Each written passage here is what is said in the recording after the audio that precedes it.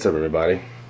It is the Saturday of Thanksgiving break, and right now I got some chicken cooking up in the oven, and I got some trout. I believe that's trout. Sorry if I don't get it right. Thawing out, and I'll cook that up for some food as well, because I'm out of lean meats.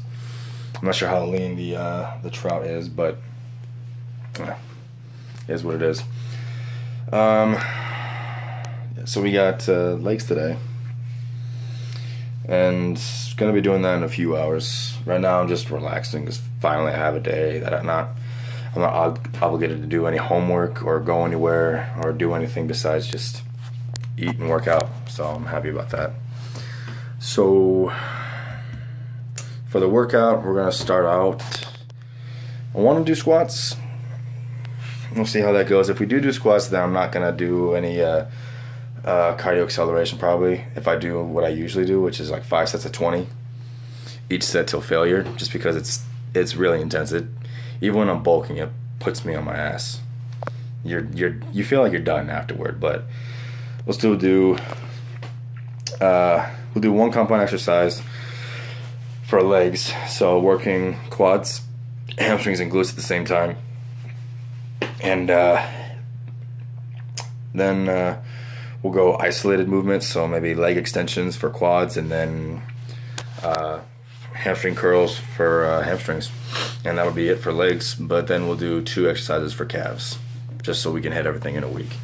If you notice, we didn't hit abs this week just because I don't actually train abs really at all, because your core gets worked during compound movements like leg press, squats, deadlifts, power cleans, even bench press. You actually engage your core to keep stable on the bench.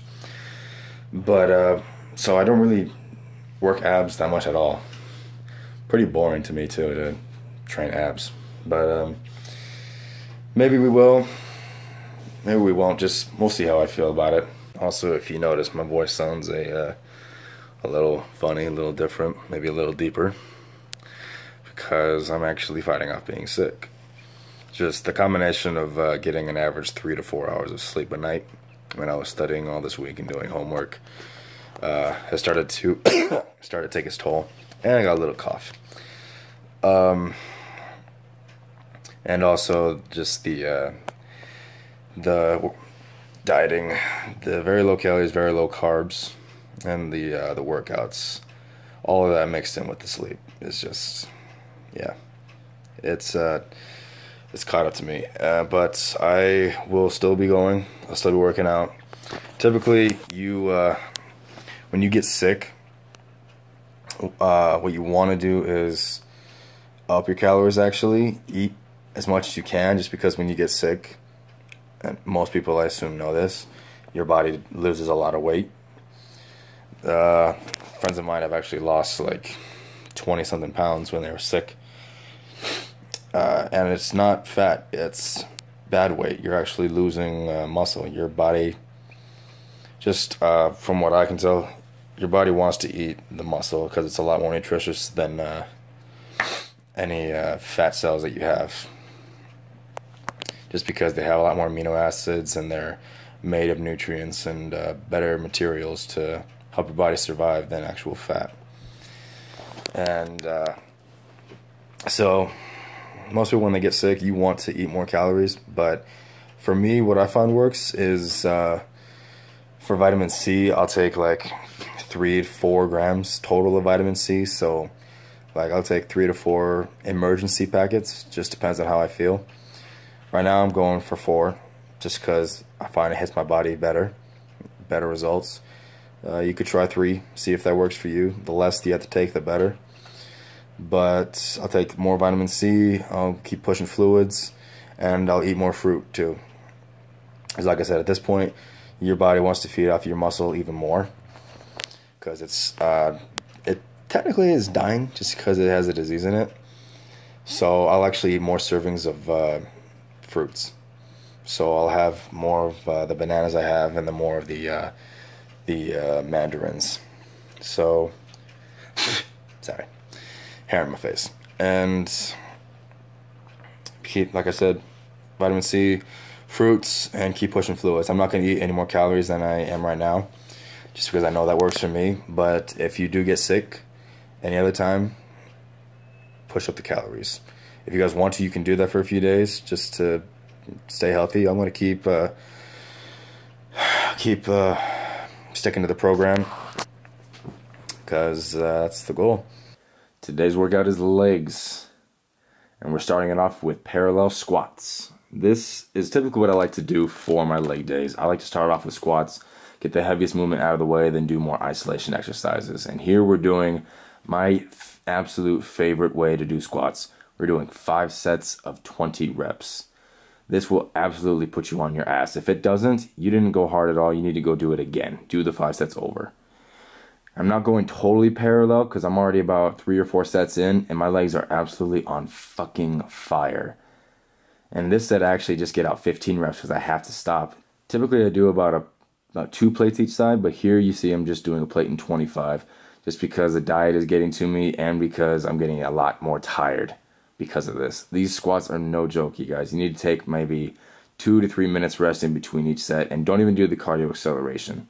This is enough work for you that you don't need to do that stuff. The next exercise, once you're finished with squats, you are going to go over to the lying hamstring curl machine, and you are going to be doing 4 sets of 15 reps. Now for this one, do not let your legs straighten out all the way. You're just going to tug on your tendons, and you don't want to get an injury right now. I squeeze at the top, and I almost let my legs fully extend, but not quite. And you see I'm gripping underneath the handlebars because if I grab the grips, it works more on my lower back. 4 sets of 15 reps. For cardio acceleration, you're going to be doing shoulder taps. Just because you're already working your legs, you don't need any more fatigue going into them. You need the strength and the energy for the sets. Shoulder taps for a minute, rest for 2 breaths, get right back into it. Next exercise is going to be leg extensions to work more of the quads. Now for this movement, do not extend your legs all the way up. If you do, you're just going to end up with knee problems in the future. This is a huge strain on your patellar tendon. It's the thing that straps your kneecap to your leg. We're doing 4 sets of 15. Almost straighten your leg all the way out, but not quite. Get a good squeeze at the top of the rep and let it down slowly. Now for the calf movement that we're going to do, we're going to be doing seated calf raises. These focus more on the soleus calf muscle, which is right underneath what we call the gastrocnemius. It's the 2 ham hocks that really make the calf look huge on the outside. Here we're going to be doing 4 sets of 20.